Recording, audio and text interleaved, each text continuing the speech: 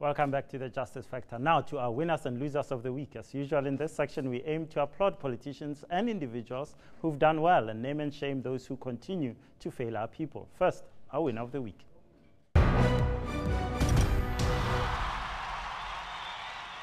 Dinapule lied to Parliament and lied to South Africa about her relationship with a boyfriend who benefited from tenders in her department when she was Communications Minister. President Zuma fired her for her misdeeds and she was made to apologize to Parliament.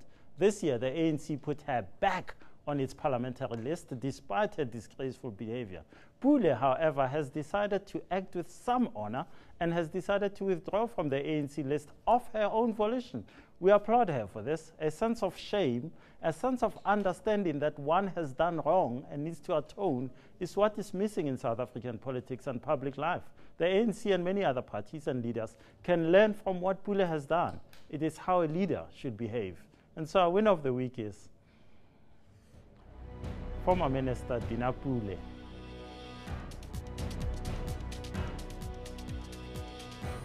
And now to our loser of the week.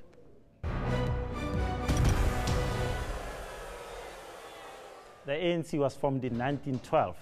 Since then, its leaders have liked to read. Pixley Kaisa Kaseme, one of the key founders of the ANC, got himself a law degree from Oxford University way back in 1908. Then you think of Thabo Mbeki, Nelson Mandela, O.R. Tambo, and the many other ANC leaders who like to pick up a book and read. We were shocked last week when the ANC Chief Whip Stone Sizani held a press conference at which he lambasted the public protector over her report into Nkandla.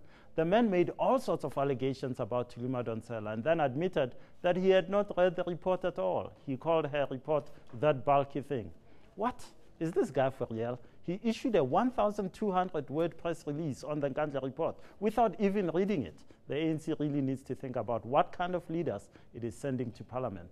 We have to ask whether Sizani didn't read the report or just can't read. And so our loser of the week is ANC Chief Whip Stone Sizani.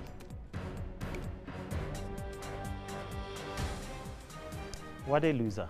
And with that, we come to the end of our show. Email us on justicefactor@enca.com, tweet us on @JusticeMalala, and follow us on Facebook. Do join us next week for more news, views, and debates. My name is Justice Malala. Have a fantastic week.